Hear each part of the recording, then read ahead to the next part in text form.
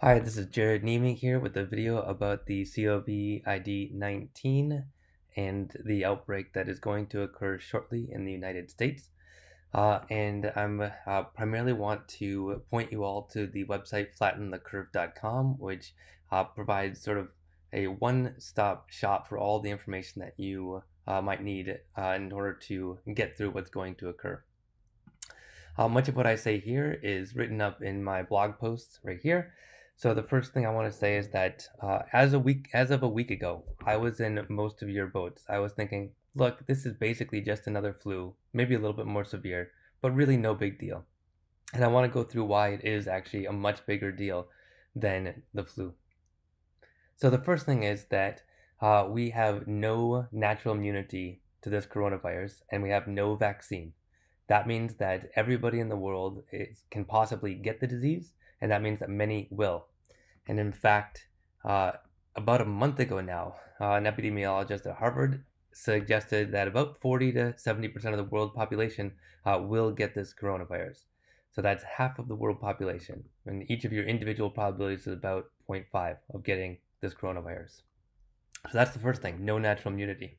The second thing is that, in fact, this coronavirus, the COVID-19 disease, is worse than the flu. The flu has a fatality rate of about 0.1%, while this novel coronavirus has a mortality rate of 0.5 to 4%. If you go to the Flatten the Curve website, you can scroll down and there's a graphic that indicates the mortality by age. And we can see that the mortality by age increases as you get older, as it does with the flu. All right, so probably more severe than thinking about this particular mortality rate is to think about how many cases are severe enough that they will need the hospital. And so there is a back of the envelope calculation done by Liz Specht as of March 6th, who just said, hey, look, how many beds are there in the United States? And how many of those beds will be needed for the COVID-19 outbreak? And in particular, when are those beds going to be filled? And so she starts off with some assumptions that you have to make to do these kind of calculations. But in particular, she starts off with the assumption about what percentage of those who get COVID-19 will need hospitalization. And we know from China and from Italy that about 15% of cases needed hospitalization. In Italy, it was more dire, about 10% needed ICU treatment, let alone hospitalization. And so for the analysis that's going to be coming here, we are going to assume that, say, 10% of cases require hospitalization. And Liz Specht on March 6th, and now in a sort of more formal blog post here on Stat News, she just goes through the math about how many beds will be needed in hospitals to accommodate these individuals. And so she goes through and says, we have evidence to suggest that there will be a doubling of cases every 6 days. And that means that by about April, end of April, we'll have 1 million people in the US who have COVID-19, and that will double, right, every 6 days after that. And if you think about how many hospital beds there are, we have some statistics. There are about 2.8 hospital beds per 1,000 people. Many of them are currently occupied, so that leaves about 300,000 beds available across the nation. Perhaps we can open up some more, but that's a general rough guideline. So now if you put all that together, you can determine, with that doubling rate, you can determine that all the hospital beds will be in the US, will be filled in early May. And one of the issues here is that for severe cases, it takes about 3 to 6 weeks to recover. And so those hospital beds are going to be taken up for a long time. And so this is where we come to flattening the curve. So flattening the curve, the main graphic is this one right here. In this graphic, we have two possible scenarios. We have the red scenario. The red scenario is if we don't do anything, if we just treat this as business as usual, and it goes along with Liz Specht's estimate of when we'll run out of beds. So basically, if you look at the red curve, it comes up, right? So we start, the x-axis here is time since first case. The y-axis is the number of total cases, or you can think about it as the number of cases that need hospitalization. Either way, it works. And there's a sharp increase when things start out.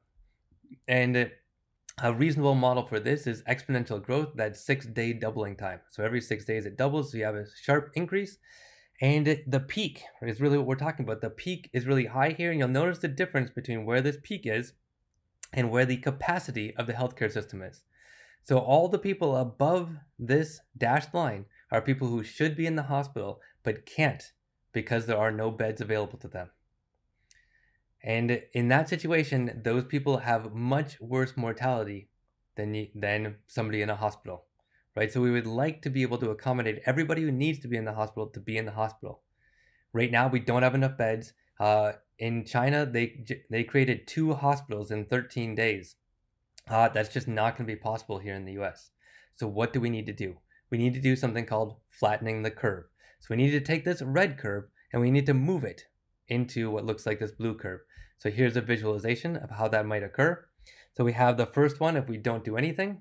Let me see, I'll refresh this page so you can actually see the animation.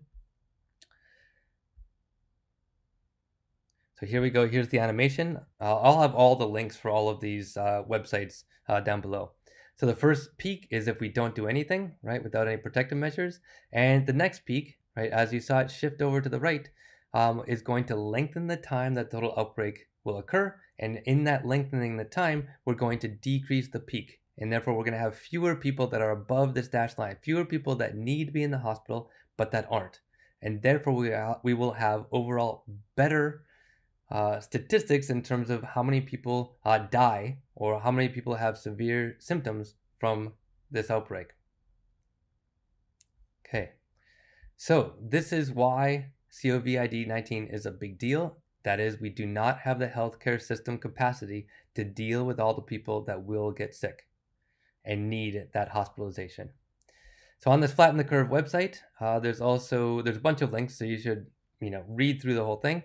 But in particular, there's a whole list here of what you should do and what you shouldn't do with explanation, right? So do the standard things that you should in any disease. So you should wash your hands.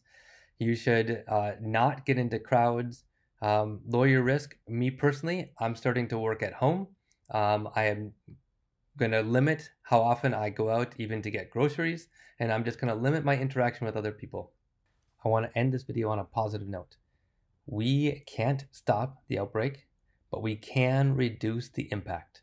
And the ways that we're going to reduce the impact are doing the things on the list here, including social distancing. That means reduce the transmission of the disease from person to person. That is, you have to reduce your interactions with other people and reduce the chance that you will get sick and reduce the chance that you will pass on the disease once you get sick. So we can do something about it, but it's actually going to take all of us.